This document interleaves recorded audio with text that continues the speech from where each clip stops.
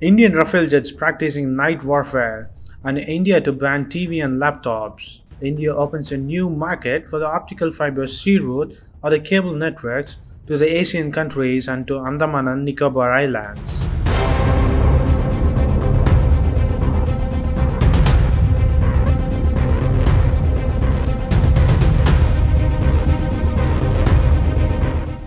India's 5 new Rafale jets are now undertaking day and night practice sessions, as these new Rafale jets are to be inducted at the end of this month at the Ambala Air Force base. The practice sessions included higher terrain and lower terrain because the Rafale jets are capable of flying under the radar. Already the Indian Army Chief said the Indian military to get ready for a battle with China and Pakistan. If required, the 5 Rafale jets will also be used for emergency warfare.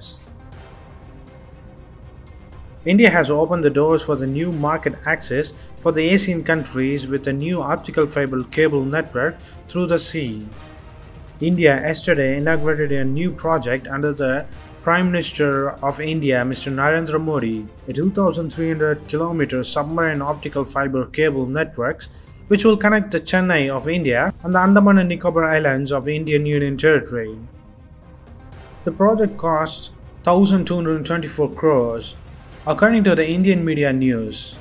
This project is commenced and sourced by the NEC Corporation of Japan, along with the Department of Telecommunications of India. This can be a way to pull the Asian countries like Vietnam, Cambodia and Laos away from China, according to Shaimal Ghosh, a former secretary of DOT. India is already having an offer of $3.1 billion in the line of credit for the digital connectivity with Asian countries. The Indian government is considering a ban like custom duty on 20 products, which are laptops, camera, textiles, and aluminum goods, which are mostly imported from China. This move is indirectly focused on China, but according to an Indian official told to Times of India that this is not a China-specific duty action. A few weeks before, India put restrictions on TV sets from China. In fact, India is going to source these products locally and few other products from the Asian countries like Vietnam or Thailand. India already has a huge trade deficit with China, an estimation of $48.1 billion in 2019-20. Anyways, this is the lowest in 5 years. So what do you think of India's increasing custom duties on TV and laptops from China? Can the Rafale Jets be a game changer for Indian Air Force? And what's your thoughts on the new Indian optical cable networks through sea?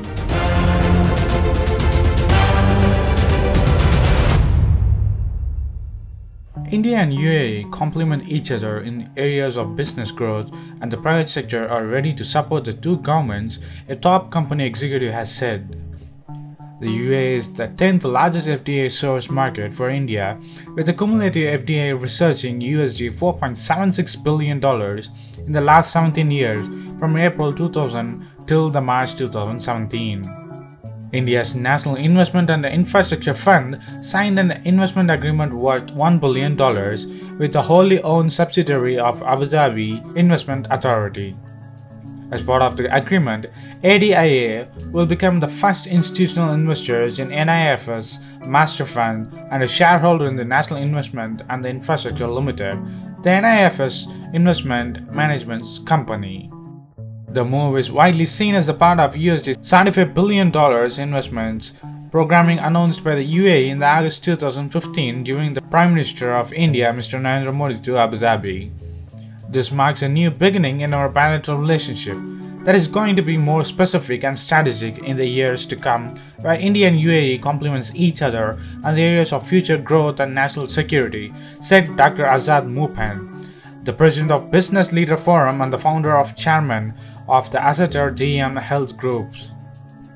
We, as the representative of the private sector, are also getting ready to support the two governments realize their vision and objectives with our own investment initiatives, something that will happen or will announce at the 2-day India-UAE Partnership Summit, he said. India's Department of Industrial Policy and Promotion recorded a USD $61 million FDI inflow from UAE in the April-June 2017 of this quarter. UAE and India share age-old ties whose foundation lies in the trade and investment. The annual two-way trade between the two countries today stands at about USD $53 billion, and the leadership of the two countries is committed to increase it by 60% over the next 5 years. While India remains UAE's top trading partner, UAE is India's third largest trading partner. Along with UAE, Chile has a favor to India. Chile is open to support the candidature of the membership of India in APEC, but all the resolution of the entry of the new country is decided by all the members of the group. Pointed out by the former Chilean President Eduardo Frei, head of the APEC summit in Vietnam next month. Chile has an open economy and a stable institutional and political system, who installs a healthy business environment. With 10 trade agreements signed between Chile and the Latin American countries, the possibility to export and make business in the region are maximized. Frei told the select group of media here during his visit to push Indo-Chile economic partnership. Even more, Chile is one of the founders of the Pacific Alliance, the most successful integration movements of the history of Latin American region. Actually, its functions are becoming to be in a platform of political articulations, economic and commercial integration and projection to the world, with emphasis of the Asia-Pacific region, noted Frei. I would like to express the trade agreement that India and Chile was established in 2007 and then expanded in 2017 is not a free trade agreement, it's a preferential trade agreement.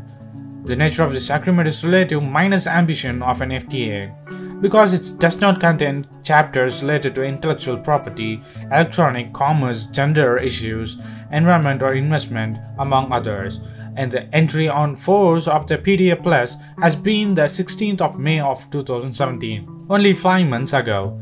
For this reason, today it's difficult to highlight an increase in trade on either side. Nonetheless, I trust that the PDA Plus will increase the trade in the same way that the trade exported non-copper products have triplated from US $51 million in 2006 to USD $178 million in 2016. So what do you think of India getting the new and upgraded partnership with Chile and UAE for India's growth in economy and the trade relationships? Post your comments below, and if you like this video, please give a thumbs up and follow us on social networks and subscribe to our channel. And thanks for watching. This is WC Daily. Think big, think different.